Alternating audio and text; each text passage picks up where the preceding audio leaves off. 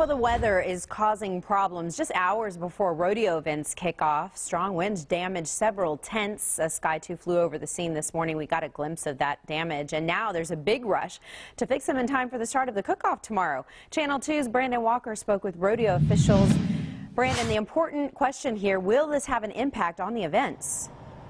Yeah, good morning to you, Jen. And in short form, the answer to that one is no. They're all ready to go, and they'll be sure to work around the problem here.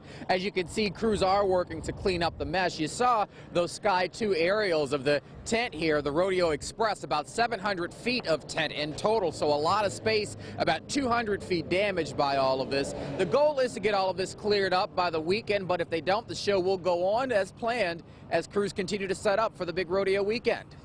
Hey, I need part of this, sir. With any production, first comes the setup. When you're talking rodeo, that means a lot of work, but in the background of normal prep sights and sounds came a hoot and a howl that'll make even the burliest of cowboys take a seat. Talking about the wind.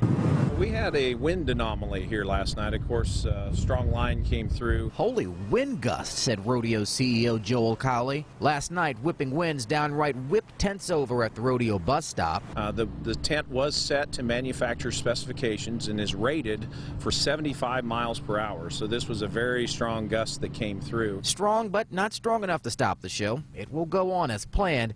Just a slight hiccup that's being worked out. It will require some overtime probably on the part of our staff, but the plan is for the barbecue to have the Rodeo Express committee operate in this location as they normally would with the missing section.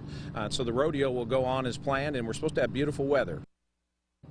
Yeah, so back here live, stay with us here on Channel 2. Justin's going to fill you in on just how beautiful a weekend it's going to be. No pressure, Justin. But again, back here live, crews working to get all of this cleaned up. The hope is to get the supplies in place to replace it by the weekend, but they believe that they'll be able to get the bus stop set up ready to go with or without those tents, and everything will go on as planned. We're live this morning. I'm Brandon Walker, KPRC, Channel 2 News.